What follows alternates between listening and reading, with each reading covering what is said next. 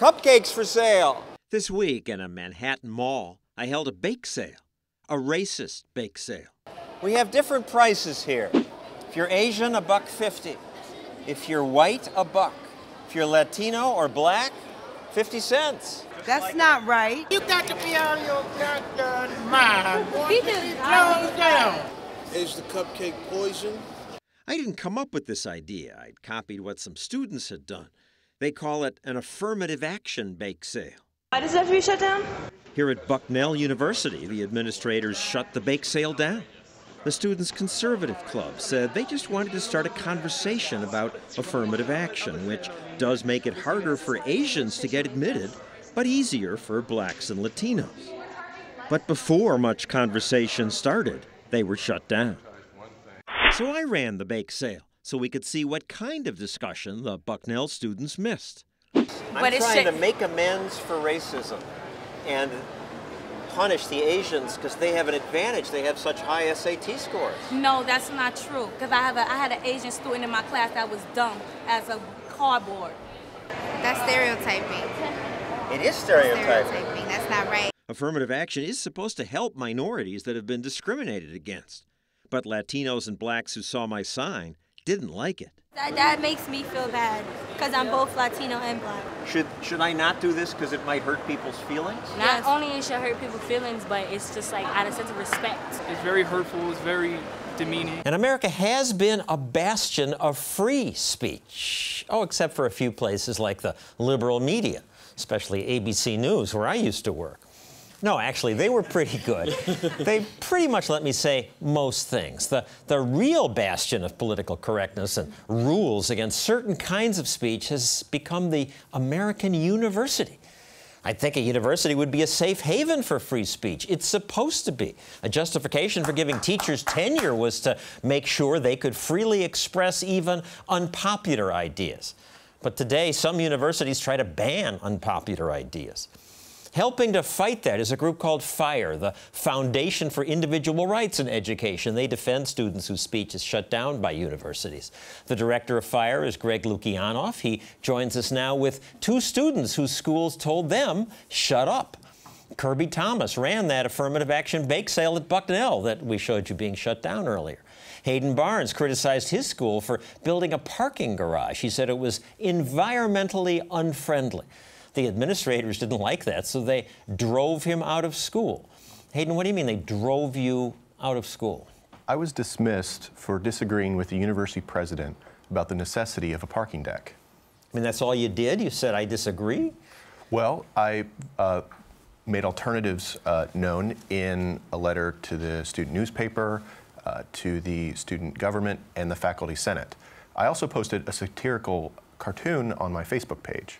And for this, they called you a clear and present danger. Yes, they did. It's totally true. Greg Lukianoff? Hayden's case, I mean, before working at FIRE, I had no idea. You can get in trouble for the most incredible nonsense on college campuses. And I feel like our society is largely in denial about this. Hayden Barnes got kicked out of college for a collage he placed on Facebook criticizing a parking garage. I can't repeat that enough. And if you're already got that far gone, something seriously wrong has happened in the places that are supposed to encourage free speech, like really brave free speech. And you brought a court case. Eventually, it takes forever, but then you had to graduate from another school. I had to transfer, and I'm currently in law school, but it has been quite a struggle. And a bad outcome if that's what put you in law school. Some would say that. Kirby, why did you want to run an affirmative action bake sale? Our group thinks affirmative action is a really relevant topic, important to talk about, and we just wanted to get a discussion going on our campus. But you oppose race-based affirmative action. Absolutely. And it is pretty provocative. It is. It's hard to get people talking on a college campus, and when you do something controversial, and you know, opposing affirmative action is kind of controversial anyway on a college campus, but kind of. I guess that's an understatement. But in that context, it really got people talking. But the talk was stopped because within an hour you were shut down. Yeah, the students who came wanted to talk about it. We had a great discussion going, even agreed on some points about like maybe socioeconomic affirmative action for underprivileged students economically.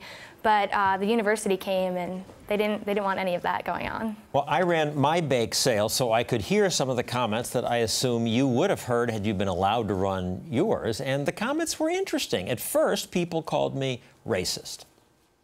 What is funny to you about people who are less privileged?